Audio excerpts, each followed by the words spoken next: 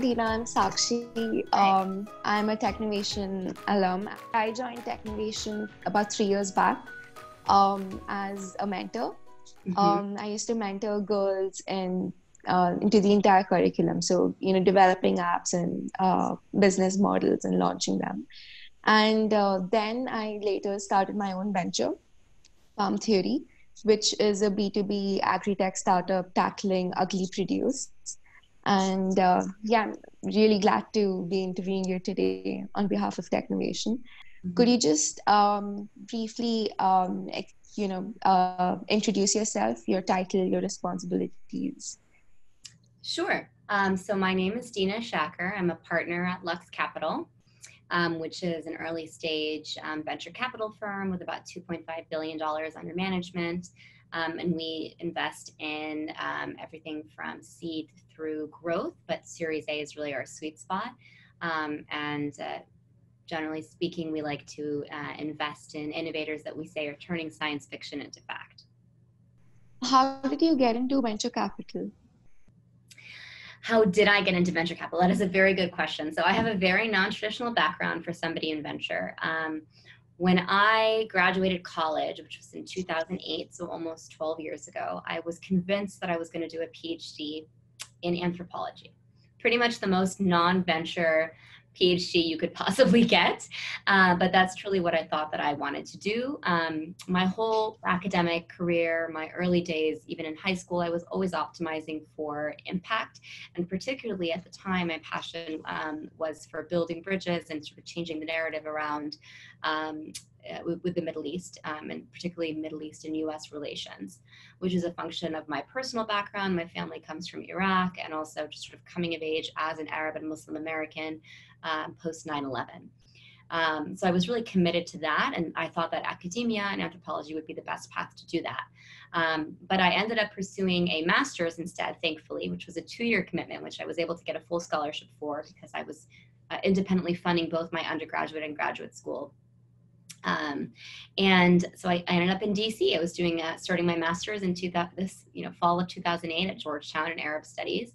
And because I was always doing a number of side hustles while I was in school to help fund my education, I traditionally liked, if I could, to find myself in an opportunity that was both economically beneficial, but importantly also would help me kind of figure out what I wanted to do vocationally. So that first year, I spent a year at the Aspen Institute working on nonprofit and social innovation. And I also had a little brief foray in journalism. So I was on air actually as a journalist, doing a bilingual news show in Arabic and English. And then I started with the BBC for a summer. So the summer between my first and second year of grad school, I interned with the BBC, and I was helping to cover the White House. And President Obama that summer gave a really pivotal speech, which became known as the Cairo speech or the New Beginnings speech. And that was about new beginnings with the Muslim world and about many things associated with it. But the part that sort of really struck me was around technology and education and entrepreneurship as a way of building bridges. I had founded a tech company, an e-commerce company when I was in college. I grew up in Silicon Valley.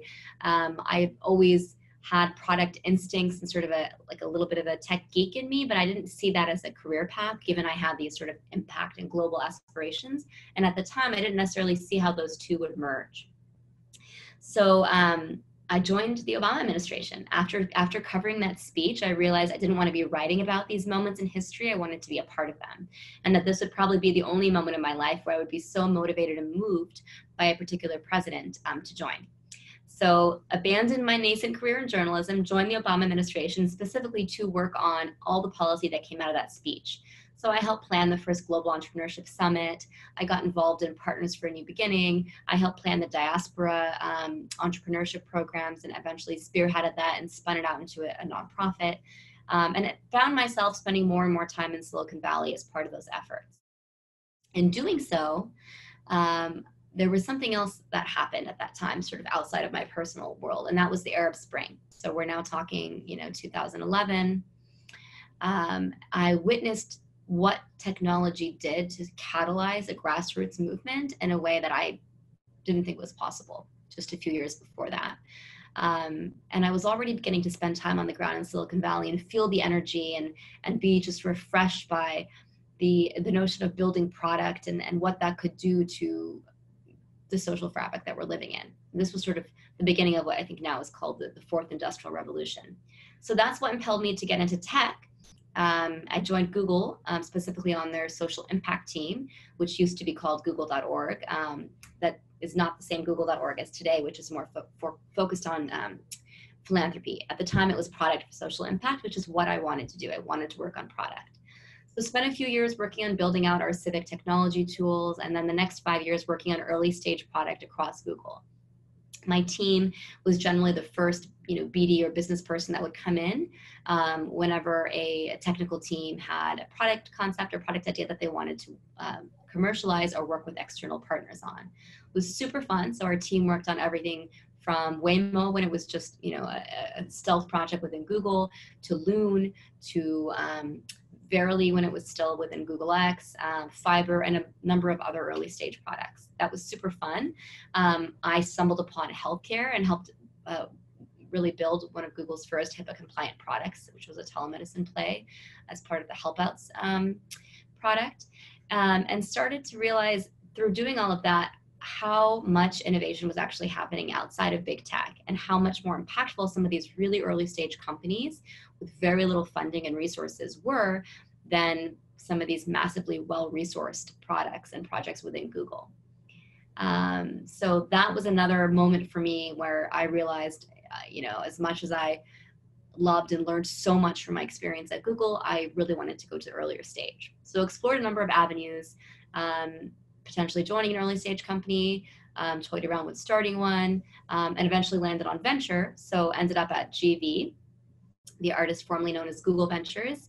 I had a wonderful experience there for a couple of years, and then ended up at here I am at Lux Capital, where I joined about 8 months ago. I first got to know Technovation when I was in my very first role at Google.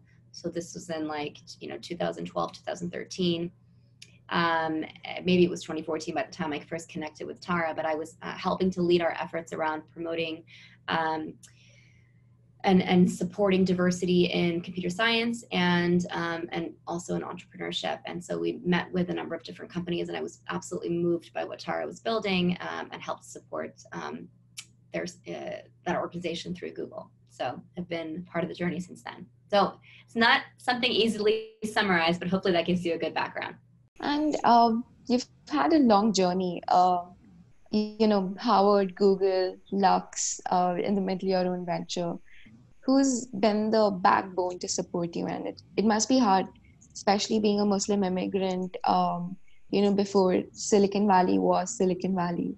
And how did you go about it? What are the different challenges you faced, and who was there always by your side to sort of help you out?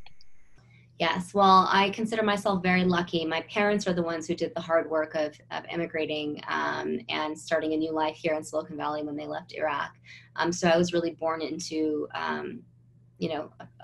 what I think was really a position of privilege. And that was something that really guided a lot of my motivation. In fact, I wrote my college admissions essay about this very topic in 2000, I probably wrote it in 2003, that this is just a few years after 9/11 and the war on Iraq, which is where I'm from, and just sort of knowing how, a simple stroke of luck landed me being born in, Mountain View, California, as opposed to Baghdad, Iraq, and having had to undergo, years of sanctions and war and more war. And there's, the situation here we are now, years later, is not much better.